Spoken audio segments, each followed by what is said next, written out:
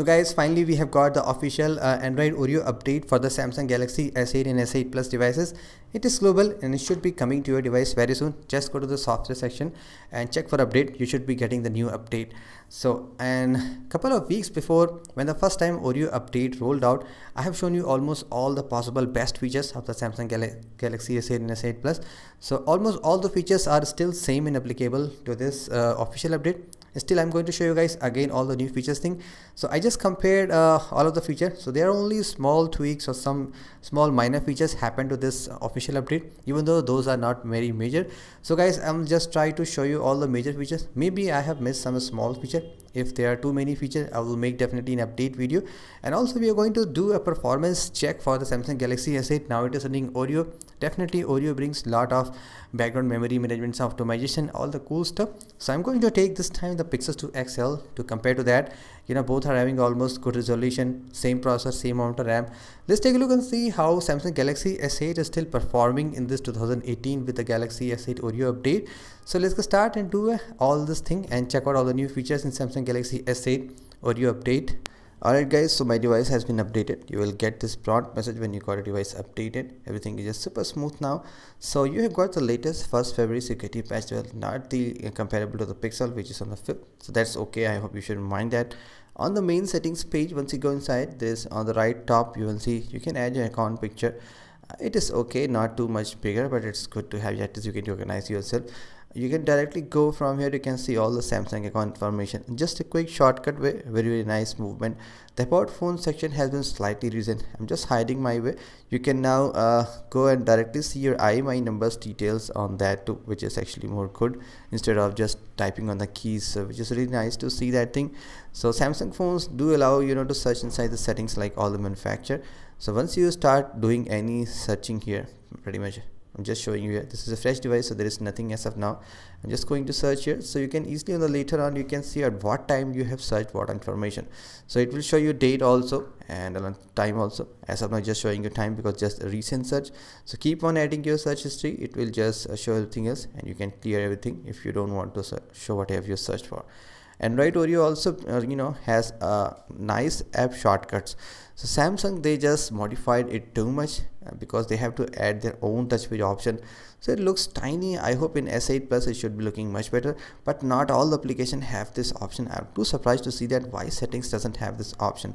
Camera doesn't have this option, which should be there because cameras like directly take selfies, go to the batteries option directly. It should be there. So hopefully it may come in the future. But anyway guys, so you can see now there is a colorful folder here. You can add your own custom colors. This is red, this is green. It looks like an icon, but anyway, it's okay. You can add a fixed predefined color or you can add your own custom color. So just by outside you can make it look different from other. On the gallery there is options to hide or unhide. Once you go, you can see there is hide or unhide album, and not all the folders you can hide. I guess by default the system default folders you cannot hide it. The one you have created by yourself you can easily hide it. So to unhide it again, just click the option. It will show you, just uncheck it, click apply, boom, you got your folder back. That's a nice folder. Now your phone supports dual messenger. Not all applications are supported. It just supports possible. I have Instagram installed. It's not showing me. It's just Facebook and WhatsApp. Twitter is also you cannot create it. So there is option here. It shows some different sign like it's a dual messenger, and now you can easily disable it from here. Go back to the app drawer. Your dual messenger is gone. Pretty nice and clean movement. Galaxy Note 8 came with the app pair also. The launch now you can also have on S8 S8 Plus. I've already created. I'm just showing you how you can do that. Just go to the app edge page. There you can see you can easily create any application. I have just selected Twitter, YouTube, which is mostly common. So on S8 Plus it should be looking more beautiful. So you can directly add two applications side by side in multi-window. With some options you can just rearrange which one you want to in a bigger way, or some slight nice customization, but it's great. Actually you can launch two applications together. Now Android Oreo supports the autofill service. So this is something like your password manager or like what you have seen on the browser, but it is now expanded to the so much level on the application levels too. So Samsung offers their own, but I will recommend you guys to use Google in case you search to any other device. At least you can have your Google autofill service back. So if it is not available by default, check other videos how to enable that. I have already enabled that, so that's how you should select it. Just showing an example, I have saved a lot of credentials on Instagram. So once you go and try to log in Instagram, it will show you all the possible usernames that you have easily registered earlier. In case you are new, it will ask to save the password. Simply you can save it. You don't need to remember the password again. Picture mode is very nice here. So go inside the special access, all the supported application will be shown here. Now just for information, YouTube Red only supports picture mode, and in India it is not working. So you have to use Chrome, and make sure to use or play your video in the desktop mode, right, like this. And just you can see there is a bottom here button which actually maximize this window. So view the video in the full screen mode, just next to the HD option, click here, and after that just press your home button. You should be able to play your video on the picture mode. So that's how you can play everywhere, wherever you want to do whatever work you're doing. It's just playing it nice in that way. Once you lock your screen, it will just pause, but it will be there on the same page. So very nice thing. And I'm telling you again, YouTube Red only support that, not the YouTube. You can use Maps, WhatsApp, Duo, so many applications, but then just check whatever inside. This is actually context awareness feature from the Google. So whatever text you are writing, doing, Google will try to remember whatever things you are doing. So I'm just writing something here, and it will just try to recognize whatever you are typing. For example, this is a genuine phone number, so it shows me a contact and application shortcuts. Otherwise, if it is simply a normal text, it won't show you any related applications, relevant application. It just shows me a phone number. Now I can click to this directly on the phone shortcut. I don't need to open phone dialer and paste it there. That's what it's there for. Another example, if you just written some email address, it will show your email application. So nice and shortcut way is try to understand what you're trying. Context awareness feature. Google Play Protect also been added to the Android Oreo. It's a kind of anti-malware. It scans all the application in the background, whatever you have installed, like APKs and all the side stuff. You just try to scan it. So most likely, if any application is not good, or something is taking a malicious information, copying something, Google will try to scan it. So even though I'm using Oreo from so long time, I haven't seen like I got any notification you got some unwanted application. Maybe in the future, or maybe internally it has done something. I was not able to figure that out. So very good way, try to enable it and scan it each day by itself. Edge lighting features also got improved a lot. You can see some new colors option. You can adjust the transparency, width, also some new design features also came.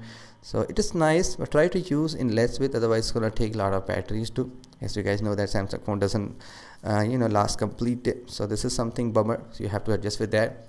And some of the option settings you can do that, screen on and off. Lock screen also got modified along with the clocks too. So there are some new clocks added. I cannot just figure that out everyone, but yeah, a couple of them are new. Once you guys use it, you will come to know.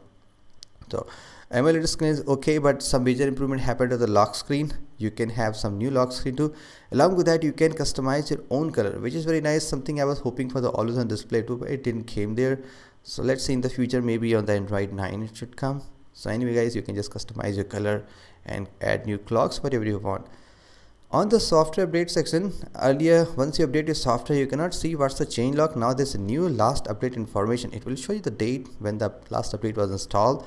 Also it will show you every detail, which is great. At least if the update is very major, you can just go to this section and just try to read what's new in the Android Oreo. Maybe in the future you can get everything whatever has changed here. Voice recorder application has been updated. So for example, in case you're recording something using voice recorder, I'm sure you haven't done that, but I used to use it a lot. So you can easily block your call in between the work, so which is nice. You cannot get disturbed because you're doing some important work like some voice over. Latest Bluetooth codec also been supported. To check that, you have to enable developer option. Go inside this developer option. Some things are new like AAC, aptX, so LJAC. Possibly these were not there. All the latest Qualcomm supported Bluetooth codec are here now. Now you guys know that Android Oreo offers compacted notification. So all the shortcuts application icons will be on the very bottom. You can easily see transition is very smooth. It looks great and beautiful, unlike the Android newer, which was very cluttered in a long way. Comparing with the Pixel 2 XL, as you can see, everything is just super compacted and looks okay. One thing I want to show you, Android Oreo do offers a notification preview also, but somehow I'm not able to see that here. For example, on Instagram, I'm not able to see, like I got some notification here, but I can see on the quick panel, but here it is not visible. On the Twitter, I'm not able to see that here. I just don't understand why this thing is missing. It is so great feature. I don't need to just swipe down. For a bigger phone it's good. You can at least see which is the recent frequent contact, person who has contacted you. Just nice thing. Samsung keyboard, in case you're using, got some couple of bunch of improvements to some new shortcuts improvements scheme.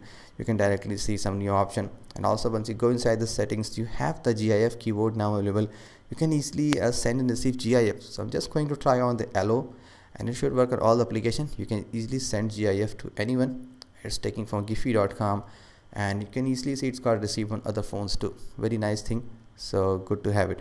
Otherwise, you can also have a high contrast keyboard, so which is something looks very pretty terrible here, but anyway guys, you have a black theme available, something nice. Along with that, you got a new live messages features too, which is there in the Note 8, but somehow it is not working on the beta, not in the officials too. So let me know in case it is working for you or not. So those are the features guys. Now let's try out some speed tests and see which device is performing faster. So I'm just going to turn on both the devices together.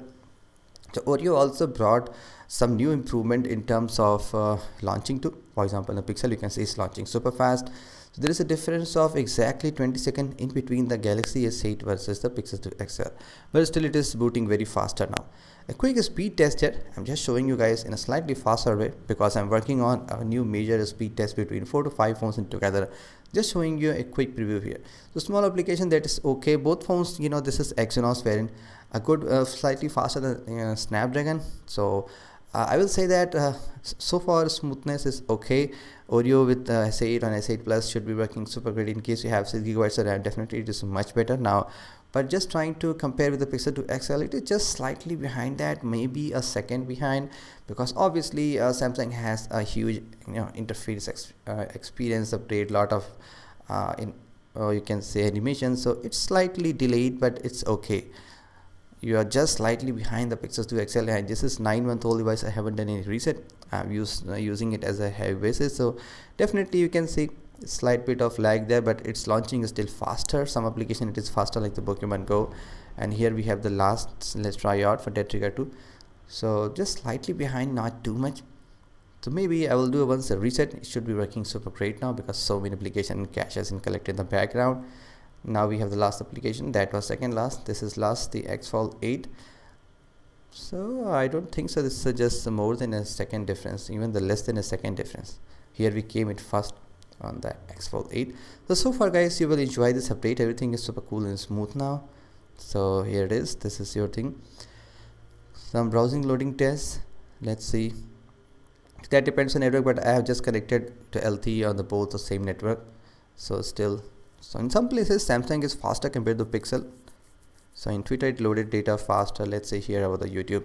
So it just varies. So overall I will say it's pretty tied up. I don't see much difference at all. A millisecond difference is just casual. It's okay. And I have to yet test out the camera, how fast the camera is working. So far it is working good. So yeah, that's your account picture.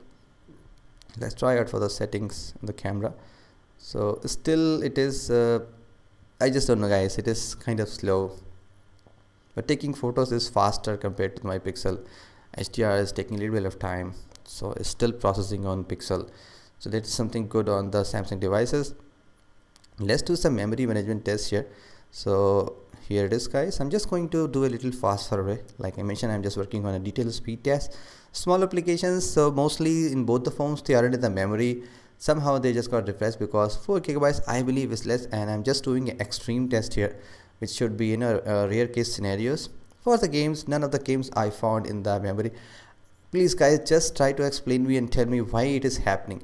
My Mi A1, which is Android 1 device, has a 4GB of RAM, which contains all the applications in the memory, the same set of applications. Be sure to check out my old videos. I have some of the links in the description. But why these two phones are not keeping any games application in memory? Such a shame on these devices. These are flagship, but still they're just working like that only. I just don't know, maybe somebody can answer me. Next we have some other small applications which are loaded.